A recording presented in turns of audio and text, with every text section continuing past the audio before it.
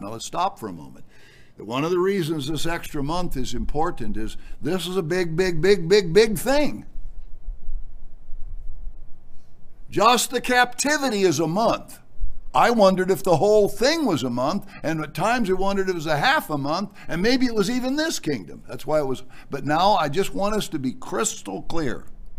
If we have to wait a year or 5 years, I don't believe either one of those, you'll have a picture you can take to bed with you that nobody ever had before. This is unbreakable. You can't get rid of any of these kingdoms.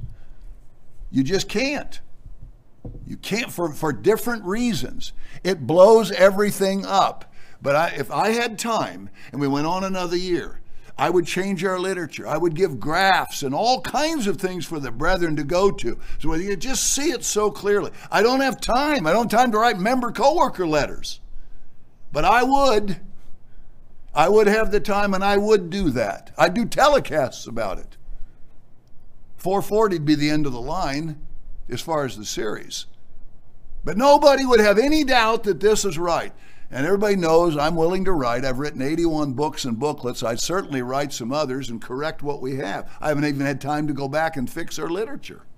I'm sure that isn't helping our growth. As people come and say, I don't know what I heard him say in broadcast number whatever, 126 or something. And I don't have time. I can't fix it. I would if we had more time, but nobody wants that. Okay, I don't. You don't.